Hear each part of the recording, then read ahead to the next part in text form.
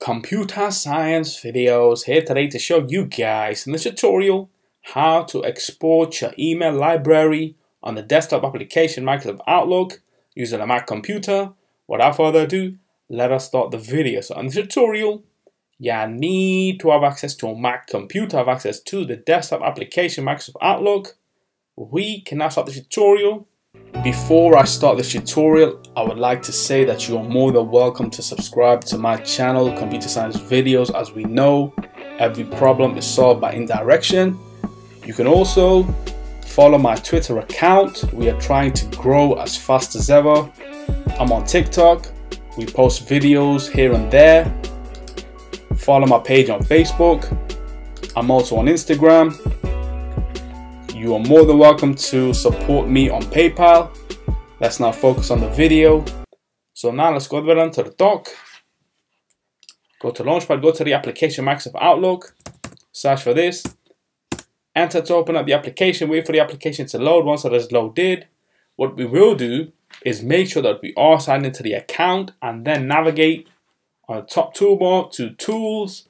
This will allow us to import and export. In this tutorial, we are looking to export everything that is on file. So export. This will then bring a pop-up on screen that will allow us to export to archive file .olm, which is a file extension. What do you want to export? We can choose. We'll just have everything clicked.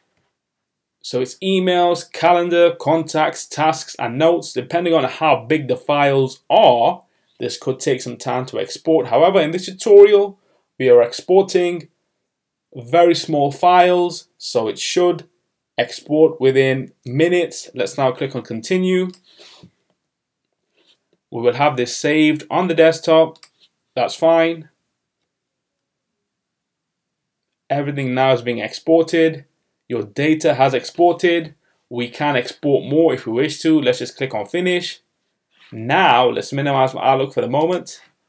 And here we have the Outlook for Mac archive.olm file ready for importing onto another machine if we need to. So let's now go over onto the dock, go back to Microsoft Outlook, quit Outlook. After that's for this video, I'll see you guys in my next tutorial. Thanks for now. Thank you for making it towards the end of the video. Be sure to subscribe to my channel, Computer Science Videos. Be sure to check out the previous video on screen now, or you can ideally click on the playlist and watch all the journey for Computer Science Videos from the start until now.